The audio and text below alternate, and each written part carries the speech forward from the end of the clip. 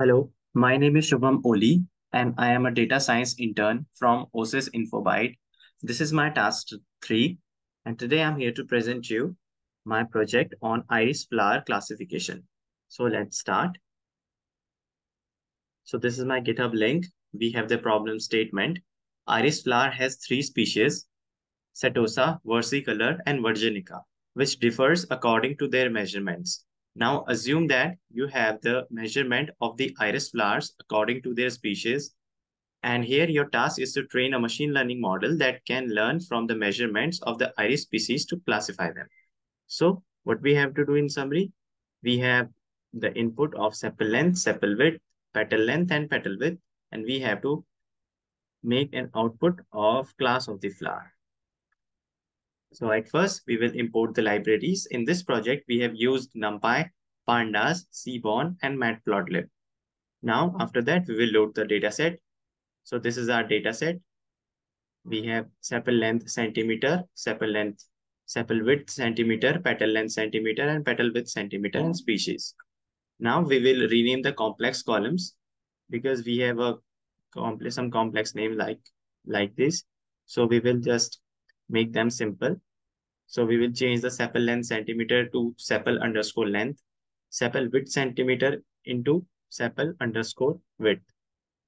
Now we will print the head by which we can see the top 5 rows of our data set. Now, as we can compare, these names are quite easier and comfortable for us. After that, we will check the null values. So here we have 0 number of null values in our data set.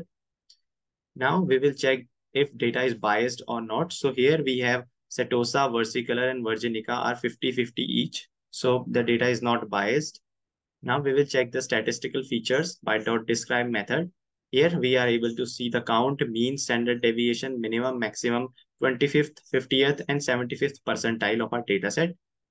Now we will do visualization. At first, we will plot a scatter plot.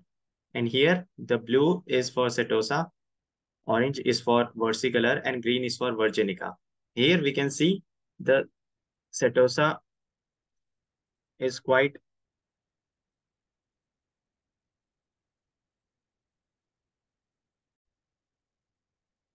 easier to classify, and these versicolor and virginica are some of the mix dataset. Now we will do a pair plot.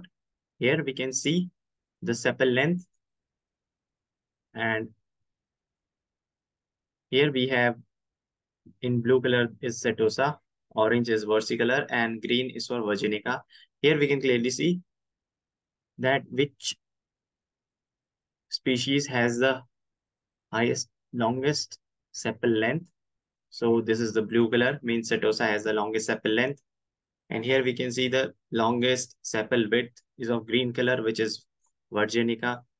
And longest petal length is for blue, Setosa. And longest petal width is of again blue, Setosa again. And here we can see the petal width to petal length. So this means if it is 0. More than little bit more than 0.5 and up to 2, the flower is Setosa, and so on. Now we will separate input and output columns. So here we separate features and targets. Now after that we will slice the matrices. So this is in our X, we have 150 rows and 4 columns. These are the rows and columns. And for Y, we have 150 rows.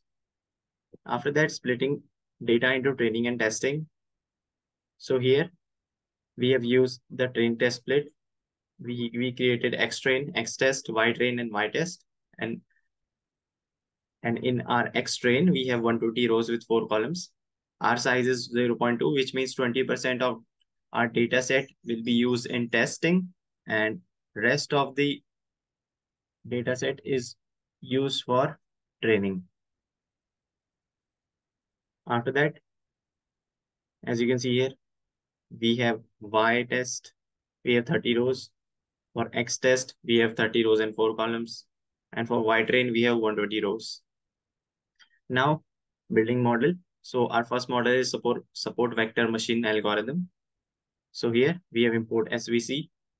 After that, we made a prediction model. We calculate the accuracy, and here we can see we have 96% of accuracy. After that, the second model is a logistic regression. At first, we will convert categorical variables into numbers. So we will map our dataset like Setosa is for 0, Iris versicolor is for 1, and Virginica is for 2. So here we can see the species is 0, 2. Now we will prepare input and outputs. So here we have imported the logistic regression, and our accuracy for the model is 97%. So we will make prediction for all 150 species. And this is our prediction. After that, we summarize the fit of the model. So here we can see 0 is for Setosa. So for 0, the precision is 1, recall and F1 score are 1, which means 100%.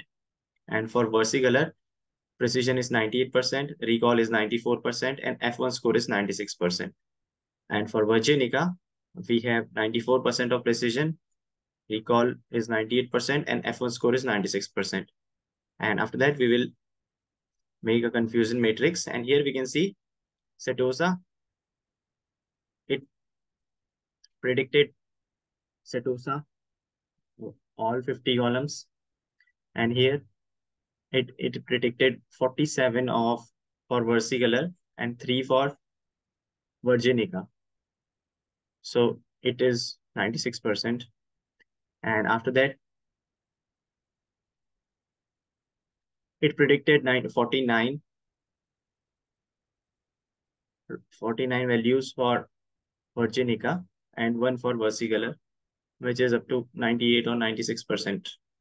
Correct. Now, our third model is Decision Tree Classifier. We imported Decision Tree Classifier. We predicted and we got 96% of accuracy.